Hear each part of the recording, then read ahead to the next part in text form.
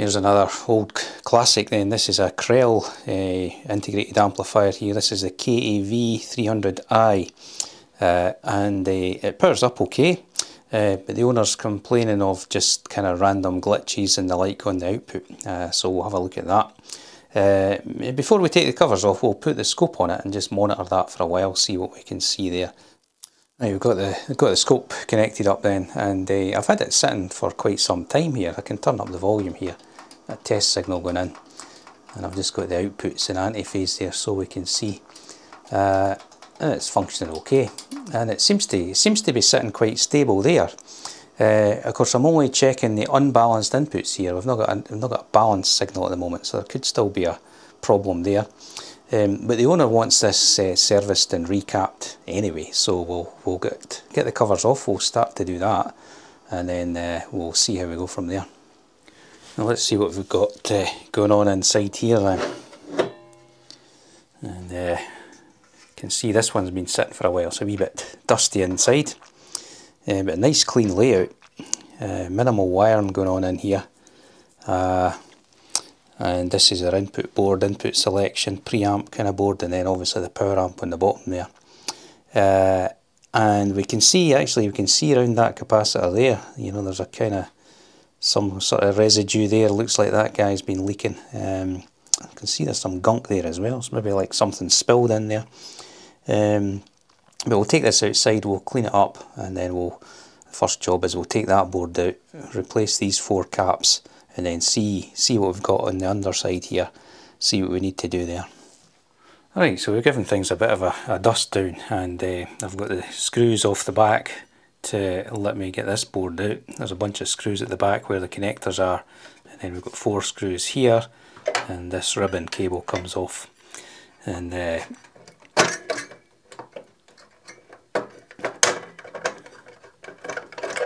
let's just get that out. So what else have we got here? We can right. So we've got these very long headers here that are joining us to the main board. They might be fun to get back in. Got another capacitor on the bottom side here. So we'll clean that up. We'll get these electrolytics out. We'll measure them, just see what state they're in. But I'm expecting them to be pretty rough, and we'll replace them anyway. And then we can have a deeper look at the main board here. I can already see some things that are obviously in need of attention. We'll shift the camera and have a little look at that. Now, these amps are apparently notorious for dry capacitors. I suppose anything this age is going to be suspect anyway. We can see the dates on some of the boards here in 1995, so we're the best part of 30 years old. But this was, when I taken the covers off, this was the first cap I spotted here. We can see that it's kind of domed in the top there. Maybe it doesn't come overly well on the camera, but if I put a ruler on there, we can see very clearly domed compared to its neighbour there with a flat top. So that guy's in trouble. And then usually the main reservoir capacitors in the amps are okay. But here again I can see this guy here, nice flat, but here we've got clear doming on that, and the same in the other channel. Quite a pronounced dome in that guy compared to its neighbour. So these will all, they're all going to get replaced really. We'll measure them, we'll see how they look, but that's the first observations. And then when we look deeper inside, we've got a bunch of capacitors here. Here's 6 capacitors around these. I guess these are regulators, and we can see the discoloration on these guys here, so they're clearly had a hard time in terms of temperature, and these will be dry for sure. And then when I look at these resistors here, I think these are maybe Zener diodes here, and we've got a series resistor, and if I zoom in on them we can see looks like they've had a hard life as well. There we are, zoomed in on these resistors, and we can see, looks like the outer coating there is just coming away. I mean, they're probably okay, they're obviously rated for a decent power, but we'll deal with them, we'll smarten them up.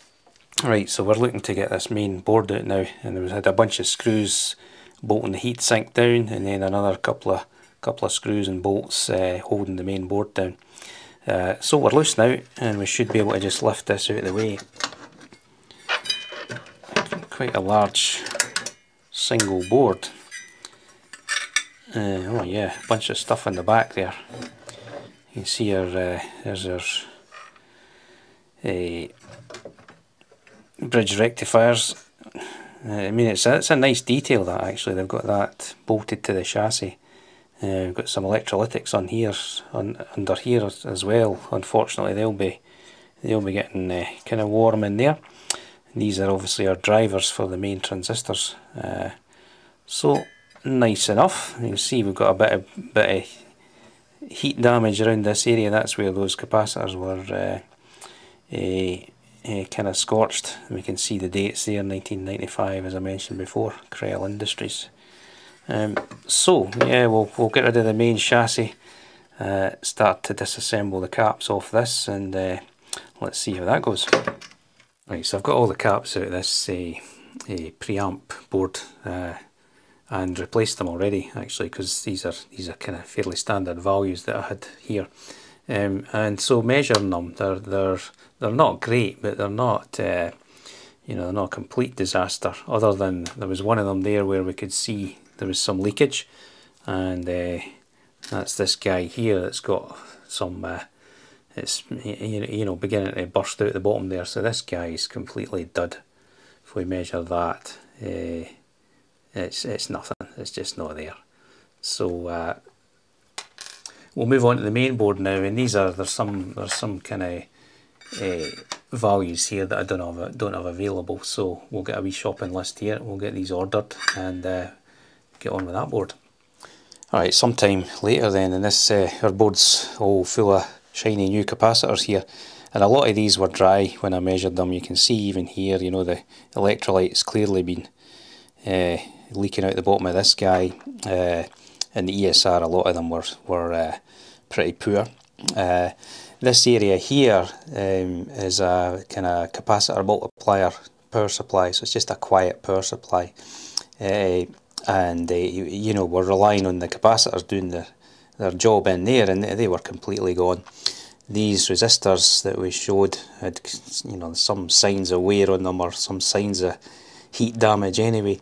I've replaced them with some beefier parts. That was the original ones there, and we've got these big guys in here, and I've lifted them up off the board a bit just to get a bit of air under them and around them, etc. So that's us really. We'll start to assemble this back into the main chassis, and then maybe look to make some measurements on this thing. So we've got everything back in place, and everything's screwed back in, and we've had the front panel off as well. There's 5 capacitors in there that were changed just when we're in here. So we're ready to put some power on this thing now, and we've actually got the service manual. This is all online here, so there's some procedure here. It's not, you know, there's not an incredible amount of detail here, but it gives us this kind of DC offsets and the bias and things that we need to set, and we've got a wee bit of a procedure to follow here. It gives us the specs as well, so we'll be able to check them at the end. So we'll get some power on it, we'll check the bias, check the offsets, and then we'll maybe get it connected to the audio analyzer and see what that tells us. Right, so the unit's all powered up, and everything seems to be working fine. We're just measuring the bias here, and it's telling me we're looking for 12 millivolts, and reading about 17 here, so it's reading a little bit high. When I remove the top cover, the bias drops a little bit, but still too high. So we'll go in and adjust that. Let's just get the top cover to the side. And then we're looking at the left. You can see the voltage drop in there as we take the cover off. And then we've got this variable resistor in here that we can get our screwdriver in. So we'll drop that down to somewhere about maybe about 11.5, say. And then when we put the covers back on, I mean, there's one thing that's unclear in this procedure here. It doesn't say if the adjustment is with the, you know, if that 12 millivolts is with the covers on or off. So we're just applying our judgment here. So we'll let that settle and see how we go. So we're settling there just a little bit above the 12 millivolts, so we'll leave it at that. That's good enough. The next thing is to look at the DC offset. And I should mention there's 3 test points here and 3 on the other side. This is what we're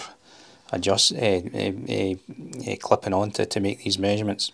So if we move this guy here over, then we should now be looking at our output offset, and we've got about 8 millivolts there. We're looking for 0, and we've got an adjustment in here.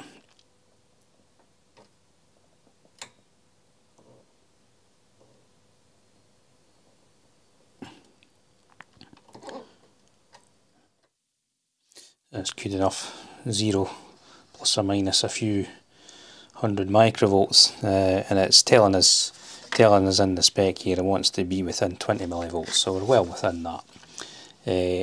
So I'll let that settle. I'll do the same in the other channel, and then we'll look to connect up to the audio analyzer and look in a bit more detail about how this thing's performing. Right, connected to audio analyzer then, I'm just looking at the noise floor here, and if I put some averaging on, what we see here is we've got a floor that's maybe about minus 120, you know, and with some of the Cyrus stuff we're looking at, you maybe expect a floor about 110 or just below 110. So we can see all this extra junk going on here, but I suspect we're seeing it because the noise floor is actually lower. Although this, you know, it's maybe not overly desirable, this stuff here, but seems to be within spec in terms of the sort of noise floor spec that we're asking for here. Let's go and look at the distortion then. Right, so looking at distortion then, and I've changed my scale here on the left here. We're looking at power in watts, and I've got my percentage there on the right hand side showing our distortion. So if we quickly turn our signal on, this is 120 watts, and we're reading 0.05% there on the distortion, which is well within spec. The spec is less than 0.1, so we're quite happy at that. And then if we just quickly flip to looking at the gain, I've got the volume up at maximum here, and it tells me the gain should be 35.8. So let's just look at that, 35.8. So we're in good shape there. The spectrum, I mean, this is 120 watts out, so we've got a bit of junk in the spectrum, but well within spec and looking good there. So we'll go and do the other channel. We'll just make sure everything's fine there, and then we're kind of wrapping up here. We'll have a quick listen, and that'll be us. So here's our Krell 300i after we've done all our service there and tweaking it up, etc. And a very nicely laid out amplifier for its age. You know, a lot of these amplifiers, 30 years old, were a right arrangement inside. You know, this was a very logically laid out thing, and quite nice to work on, quite logical. It does run quite hot, and so, you know, that kind of explains why it's got a reputation for dry capacitors, etc. But we're all done now, and I've been listening to it. Very nice sounding amplifier, and let's just have a listen.